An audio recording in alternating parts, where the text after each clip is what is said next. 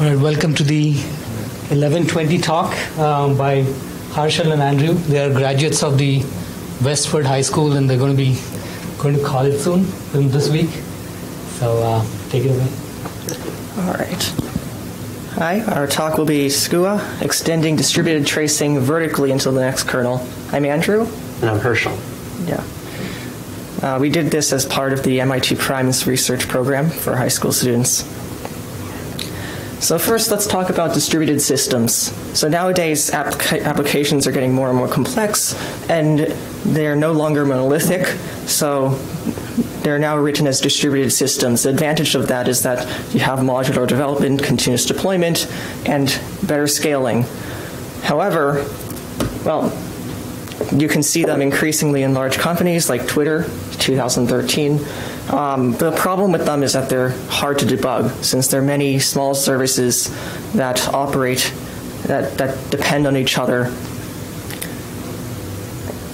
So let's look at an example distributed system for, say, something like web search. So the user first makes a request to the front-end service, and then the front-end makes a request to the web results service, which then contacts the PageRank service. And then it returns results to the web results, and then the web results are returned back to the front end. Then it gets the images, which uses visual rank, and so forth.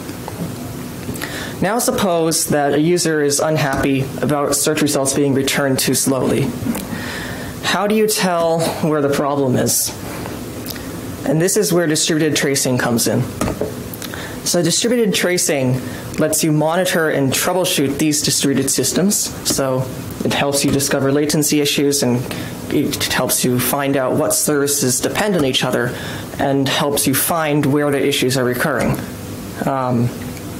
It traces specific requests as it propagates through the entire distributed system. However, distributed tracing tools nowadays miss a lot of things because there's more to performance than meets the distributed tracing tool. So there might be other services running on the same server, and there might be kernel bugs that cause performance issues, and even security patches like Spectre and Meltdown can have pretty significant performance impacts. So the question is, can we gain visibility regarding these issues via the kernel? And that's our goal. So how did we approach this issue? We started with the Jaeger distributed tracing framework. It's a tracing framework built by Uber, released to the open source community, I believe very recently. And it's a fairly mature system. It's actually used in production by Uber as their own tracing infrastructure. To this, we added LTTng, which is a Linux kernel trace toolkit that is built to gain visibility into the syscalls and the kernel events that are generated while an application is running. When we combine these two, we get Skua. So now let's back up and talk a little bit more in depth about how tracing actually works. So as Andrew said, the goal is to follow an individual request as it propagates through the entire distributed system. So you start with a front-end request, and now the front end, the first step that it does is generate a context for this request. That includes a trace ID, a parent ID, a span ID, and whether or not this is sampled. The trace ID identifies this individual request throughout the entire system. It's a unique identifier for this request. The parent and span ID together are used to construct the causal relationship between a bunch of different services. So in this example, you can see the front-end request has no parent ID, and it generates a random span ID. Then when it contacts the web results service, the span ID of the front end becomes the parent ID of the web results, and so forth with the PageRank. And then when the front end makes an additional request to the images service and the visual rank service, then the parent IDs and span IDs are set accordingly. The span IDs are randomly generated, and the parent IDs identify the parent span of that individual thing. So what exactly does this span entail? A span usually identifies a specific amount of work that is being done by an individual service, and it's marked by a start and end time. Additionally, the user space application can attach logs and different events to the span so that they can gain visibility into what that individual request or that span was operating on at the time that that span was generated. Now, in addition, the front end, when it gets this request, it actually usually does generates a random number and decides whether or not to sample that individual request based on that number. The reason behind this is if you tried to collect the span, all of the trace data for every single request that came in, the volume of data would simply be too large. And so while it is possible to do this in development for testing purposes, in production usually a sampling rate of, say, 1 in 1,000 is used. Now, if this entire trace is supposed to be sampled, then all of the different services will report the spans that they generate to a central service, some span aggregation service. This in Jaeger is used as the collector service, and that then stores it in a database, which can then be queried through a web front end. Speaking of that web front end, this is what it looks like. So you can see the top level request, and then the length of that bar is the duration that individual span took. And then you can see the causal relationship between each of these based on the indentation of all of these services. And you can also look at how different services are operating concurrently, and when they start and end, how long each one takes. So it's fairly easy to identify a bottleneck in terms of, let's say, something's taking too long. You can simply look at the length of the bar. If it's too long for what you expect, then you can identify that as your bottleneck. And that was what causes your top-level request to take too long. So a little bit more detail on how Skua works. So already a user space application is running. We attach a Jaeger client to that, which collects these spans and then reports them to the Jaeger framework. So this is already built as part of Jaeger. So we didn't actually have to do too much, specifically in the Jaeger framework, to anything to change that to make it work with our system. Now, the Jaeger client, we did have to modify, which I'll talk about in a little bit. Now, when the user application is running, it's going to be making a bunch of different syscalls into the Linux kernel. And additionally, the kernel is also going to be generating a bunch of different events. For example, a kernel event could be a scheduler event, switching that process off of the CPU and putting another one on. And that usually happens immediately after a blocking syscall is made. LTTng already allows us to collect these syscalls and kernel events and collect them using a set of kernel modules that LTTng provides. So we needed a way to propagate that Jaeger context for the trace into the kernel, and so we did that by using procfs with our own custom kernel module. We stored that data in the task structure, which is the thread-specific data structure that the kernel uses to identify each individual thread. You can think of it as thread local storage in the kernel. Now, what we did is combine the data from the task struct, which contains the context, and we attach that to all of the syscalls and kernel events that LTTng is generating as part of its kernel modules. We propagate that information back into user space using an LTTng adapter that we built, and then report those into the Jaeger framework using the conventional methods of reporting different spans. So to recap, first the Jaeger client propagates its context into the kernel, then it stores that information in the task struct. When the user application generates syscalls or kernel events, LTTng modules reads the data out of the task struct, pairs that information with the events that are generated, and then eventually those events are then propagated back up into user space through the LTTng adapter, and then the Jaeger client as well as our adapter both report to the Jaeger framework. So the Jaeger C++ client that sends its context into the kernel, that took around 25 lines of modification to the existing Jaeger client library in C++. We treat each Linux kernel event as the next level in the span hierarchy. So let's say there was a single span that was running for the visual rank service. Each syscall that the visual rank service makes appears as another span beneath the visual rank service. And then all of the kernel events that are generated, so like RCU events, scheduler switches, allocations and frees of different kernel memory. Each of those becomes an event in the logs of that span, of the kernel span that it's under.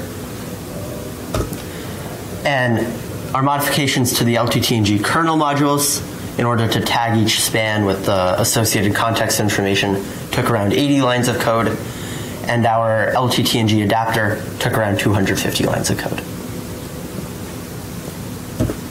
So now we wrote several programs to help evaluate how well we did with this.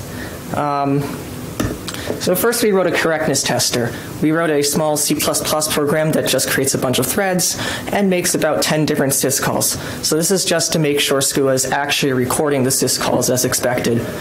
So we found that they were, and it appears that LTTng actually does not instrument a few of syscalls that are called very often, like get time of day.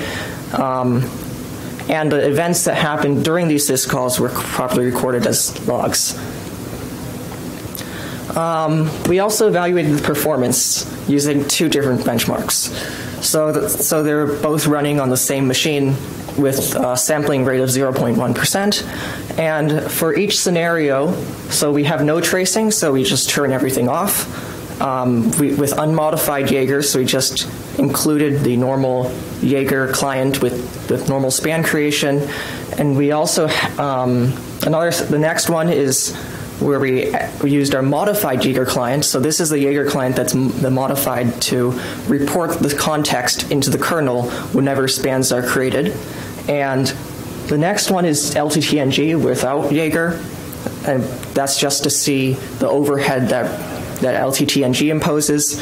And then finally we have Skua, where we combine both the modified Jaeger client and LTTng recording the syscalls and events. So the first such program was a small HTTP server written in C++. We used autocannon as our benchmarking tool, so we send 1 million GET requests over 10 connections as quickly as possible, and then we measured the latency and throughput under each of those scenarios. So here are our two graphs. So you have each of the benchmarking scenarios on the bottom axis, and then the throughput or latency on the y-axis. So this is our baseline performance. This is our unmodified Jaeger, which introduces a little bit of latency, but not much, but nothing on throughput. We also have Jaeger plus procfs, so in this benchmark it decreased throughput and increased latency by quite a bit. LTTng alone also has a moderate amount of overhead with throughput especially, and then with Skua we combine all of those. So in the end we have a 12% throughput decrease and about 200 microseconds of extra latency per request. So the next benchmark we used was fortunes. So we borrowed our code from the Tech Empower web frameworks benchmark. What this basically does is queries for fortunes from a database. In this case, it was Postgres. And this is intended to be a real-world application to simulate a real workload that someone would do instead of the hello world example. We used a similar benchmarking process, but we ran autocannon twice because Java, and we did it with 100 connections to exercise Spring's threading model. This is what it looks like after we run our benchmark. So you can see each syscall appears below, for example, the Postgres query. So you see it's doing a send to and a receive from, which is expected, and you can see each of those logs that happened during the receive syscall. Like, for example, you can see it did a context switch, and it did some RCU and datagram copying and whatnot. Again, here are graphs. So that's our baseline performance, and when we add Jaeger, and even our modified Jaeger doesn't do anything to performance, and LTTng decreases throughput a tiny bit, and Skua ends up with about 6% performance decrease in terms of throughput and a little bit of extra latency on average. So we discussed our performance overhead. So the unmodified Jaeger is negligible. LTTng decreases throughput and increases latency since it's recording all that data. We could improve this by only enabling some of the instrumentation points, because for these benchmarks we enabled everything, all syscalls, all events. Our modifications to Jaeger cause additional latency depending on the benchmark, since each Jaeger library is written differently. Performing syscalls is quite expensive, even when you're only doing it for every 1,000 requests. And LTTng and our adapter ingesting the kernel events also perform more work, so that performance degradation is expected. A note about the tiny HTTP benchmark. Each transaction is less than a millisecond, so the latency impact appeared to be extremely large, even though it wasn't that bad. All right, so looking forward, one of the things we hope to do is improve our performance even more. So currently with the Fortunes benchmark, we had around a 6% decrease in throughput and a very small increase in latency as well. However, we think we can get that down even further. And Andrew outlined a couple of the ways we plan to do that on the previous slide. Another thing is simplify the installation process of this entire system. So currently we require modifications to the Linux kernel, so you have to recompile a custom kernel. We have a modified version of LTTng modules. So those are the kernel modules that are part of LTTng. Those are custom as well, so you need to recompile those from source and install those properly. And then there's other modifications we did to the Jaeger clients as well. And so basically putting all of these together to make the installation process and the usage process a little bit simpler would be nice. One of the other things we were looking into is adaptive sampling reconfiguration. So a talk that Lily gave earlier at DevConf was talking about how you can modify the tracing parameters in real time to adaptively add different instrumentation points and logging as you detect that you need it. So if there's a specific service that seems to be taking too long or is too slow, then you can add additional tracing to that specific service in order to get better insight into that specific thing. So we were thinking you could also do a similar thing to decide whether or not to enable Skua. So you only would enable Skua if you detect that a specific service is taking too long, and then you can gain insight into the kernel level ongoings of that service in addition to the user space application itself. Another thing we were looking into is attempting to trace Ceph with Skua. So Manio is doing some great work on replacing the existing Ceph tracing framework with Jaeger. And we were thinking about if we could integrate Skua into Ceph, basically to show another example that Skua can actually trace real-world applications, and additionally to measure how much of a performance impact it has when doing so. So, in conclusion, we can use distributed tracing to monitor and debug all of these complex distributed systems. However, current distributed tracing frameworks miss kernel information. And so we developed Skua to integrate the kernel-level data from LTTng with the information that Jaeger is already collecting. And Skua has some impact on throughput and latency. While it's not that bad and it could be used for some applications, it may be too large for other applications. So it depends as of now on whether or not it's applicable to production systems. Our code is open source. You can access it there. Really quickly would like to acknowledge Raja, who mentored us through this process, and the MIT Primes program. Hello. Now. All right, here we go. Okay. So with that, we'd like to take some questions.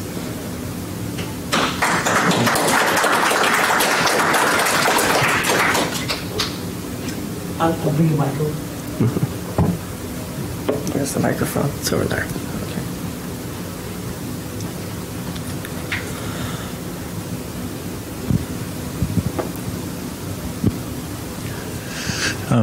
Thanks for presenting that. That was really cool. Do you have any plans for contributing any of that work back upstream to Jaeger?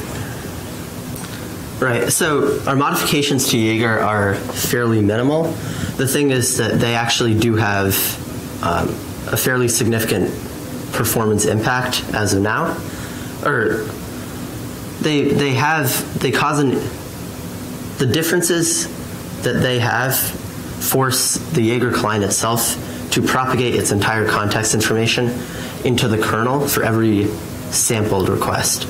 So I don't think it would be, I don't think we should directly contribute back to the Jaeger client, but I think it would be worthwhile to maintain like a set of patch files, say, that can be applied to the Jaeger client to enable the Skua tracing integration. So while I don't think we should directly contribute it back, we can still build off of whatever they're working on. I would encourage you to reach out to them and discuss it, because I think they'll be very interested. Okay.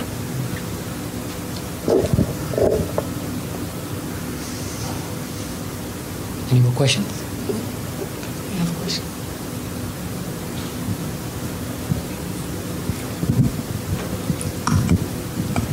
Thanks very much. Oh yeah, that was a great talk. Thanks very much.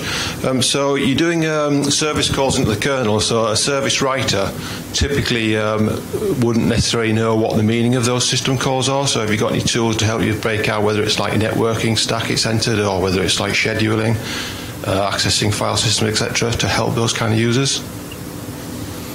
Mm-hmm. So we could do some sort of thing where we, group different syscalls to say networking or file system, or a set of categories, right, such that you can see all of your networking syscalls together, and then all of your file system calls together, and so forth. So we could do that.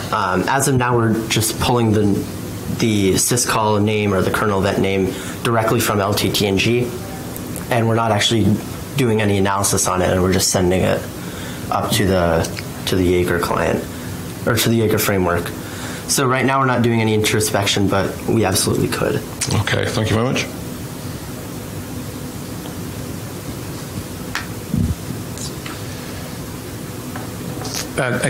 As others said, thanks for the cool talk. I had one question about LTTng versus eBPF. Did you look at all at modification or what would be needed to work with eBPF instead of LTTng, and are there kind of pros and cons or shortcomings or reasons that you picked one versus the other?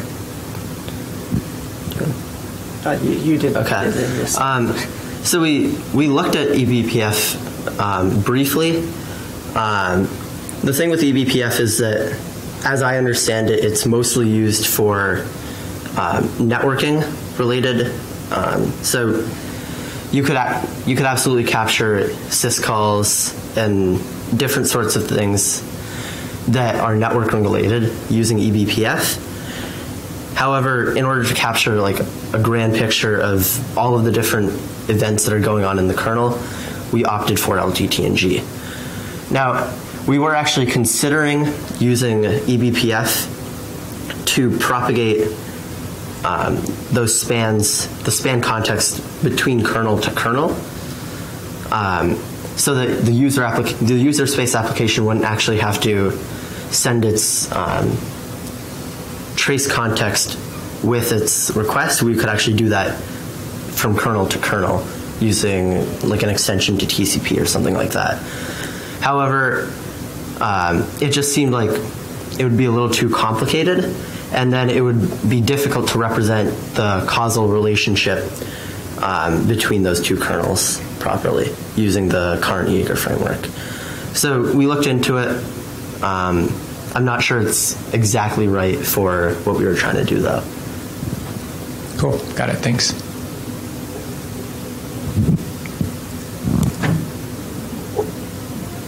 How much time do we have left? All right. Thank you.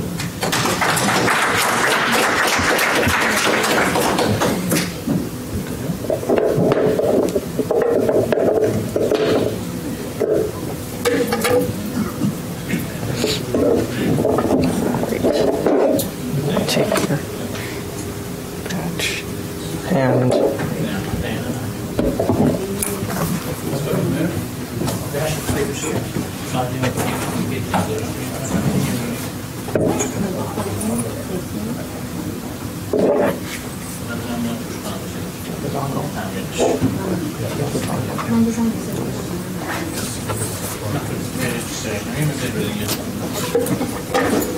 get started.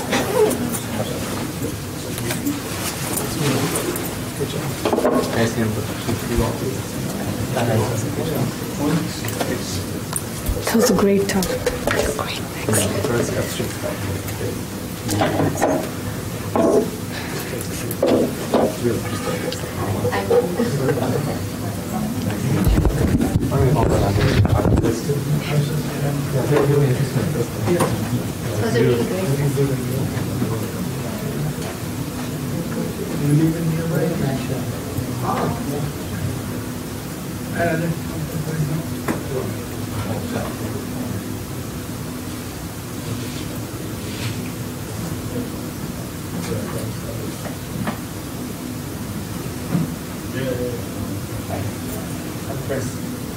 That was really cool.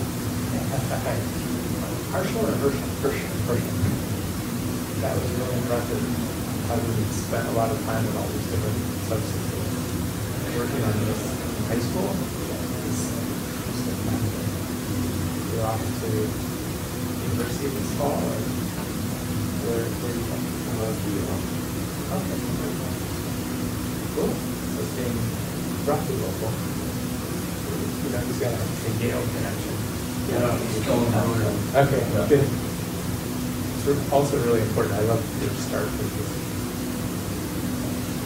Today, everything's distributed systems, which is both true and true, and then just to be aware of that at high school is really awesome. Very cool. Thank you for doing that work. Yeah, we're going to come back and do tutorials. Fantastic. It's more of a don't use Google Translate. So one of the as much as that, so he did internship back on the start. Okay. I think that he got pretty well. Oh, really? Good for you. That's awesome. What company? It's a small startup and then San Francisco. Did you go out there? Yep. Oh, great. Like your both high school here, right? Yeah. Okay, cool. So yeah, it's not for Sounds about Cool. Welcome back. Well, great, thank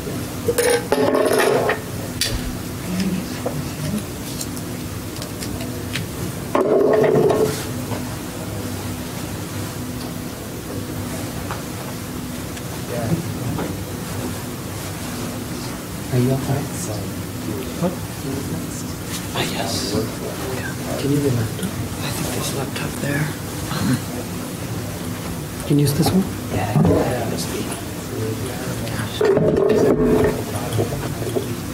It doesn't have power because power.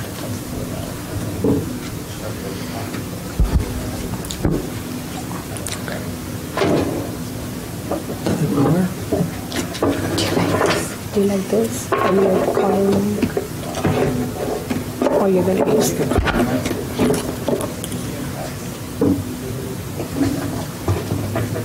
So, since you have some time, it's good if you just take this off and set this inside so that it's like nice and proper.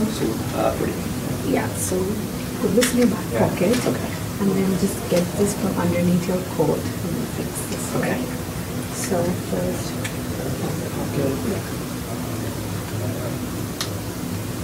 and then you take off your jacket. Yeah, and we fix this.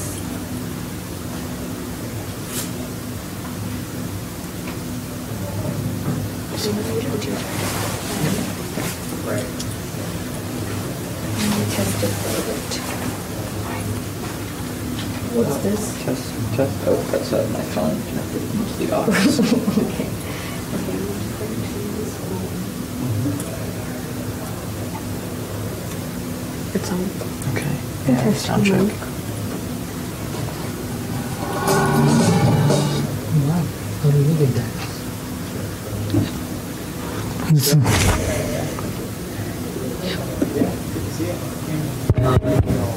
All right, good. Yep. And yeah, how's the audio in the back? It's good. Could be a Pitch higher or lower? No, more. Oh, more. Okay. Yeah. Okay. That needs control from there. Okay. That's the highest. Let me check. Okay.